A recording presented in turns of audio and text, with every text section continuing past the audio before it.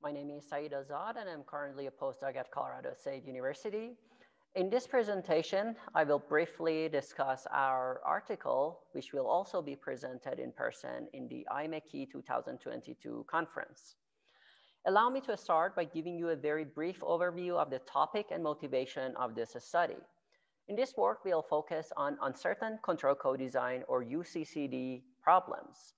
Specifically, control co-design refers to the integrated consideration of physical and control system design.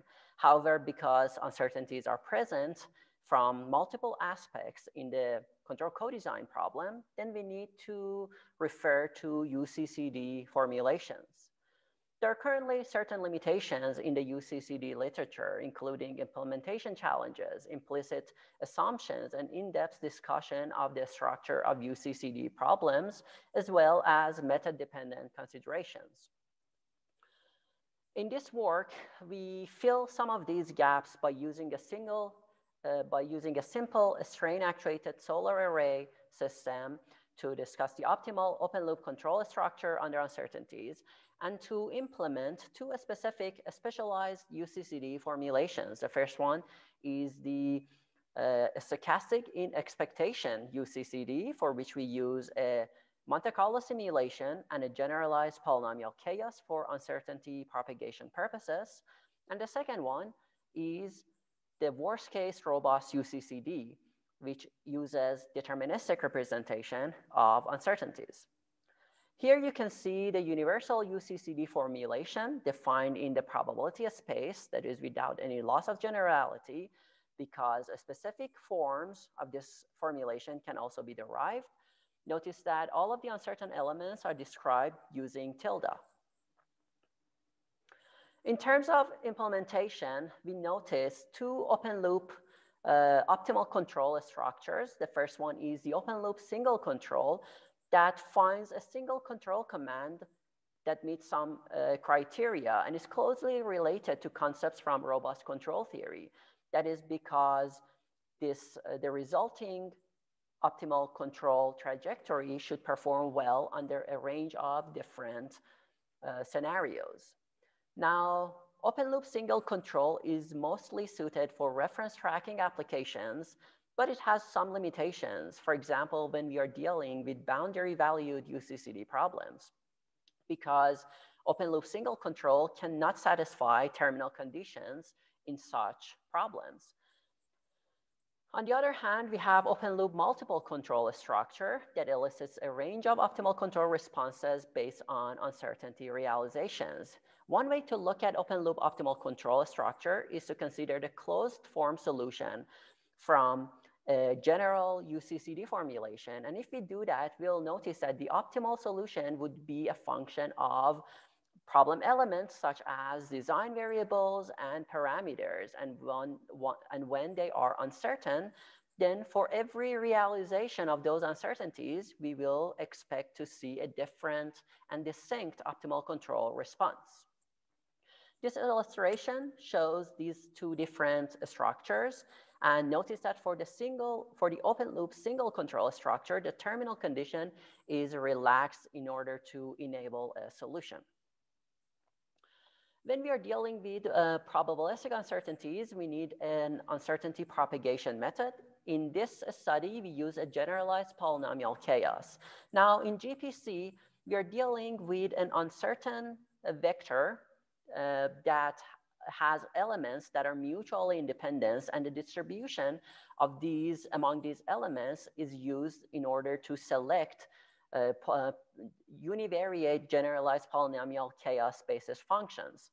Then we can perform a tensor product of these univariate GPC basis functions in order to create a multidimensional GPC basis functions that would allow us to estimate any second order variable or response.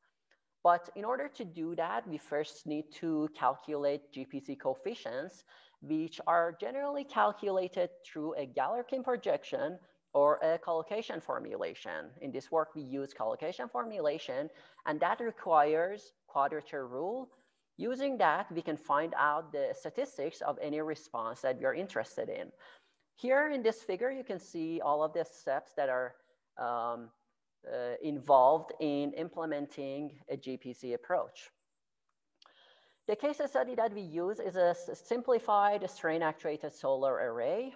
You can see the deterministic description of the problem on the left. Notice that the terminal condition requires the system to go to rest at final time.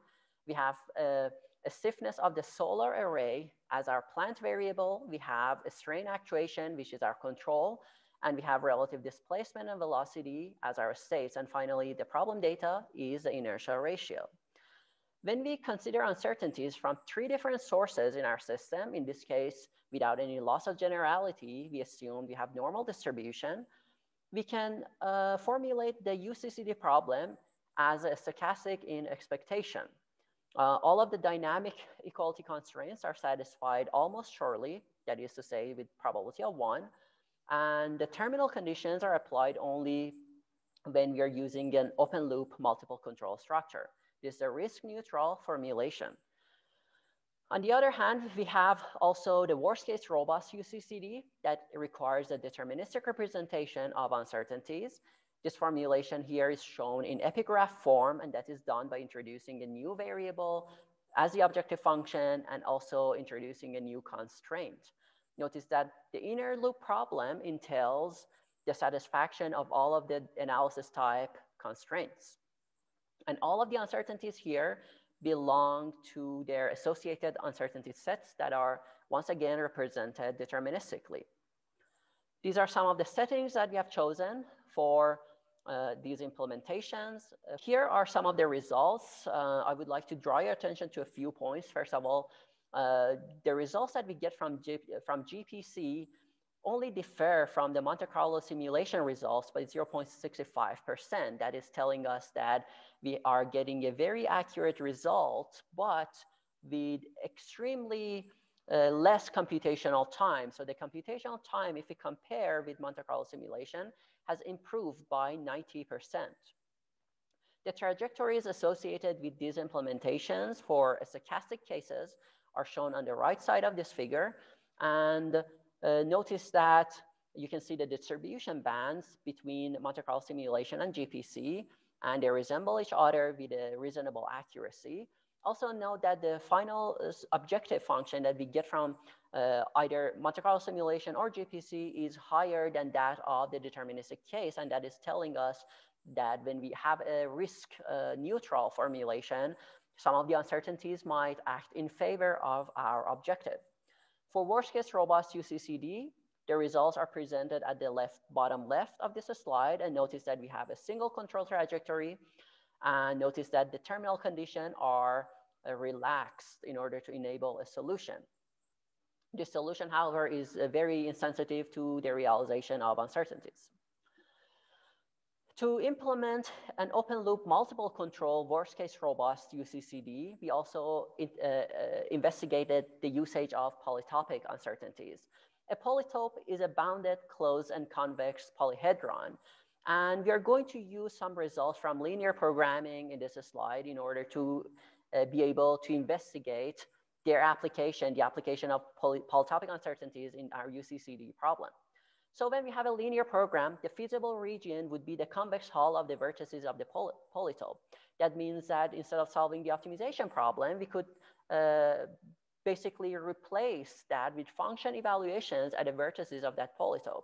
Now in our problem, we have a linear program because we are using a nested formulation, and our uncertainties also belong to a polytope. So we can basically substitute our worst case robust formulation with function evaluation at the vertices of the polytope that would result in 8 different cases. The results are shown here in this slide, and you can see that there is one case that results in the solution that we are interested in.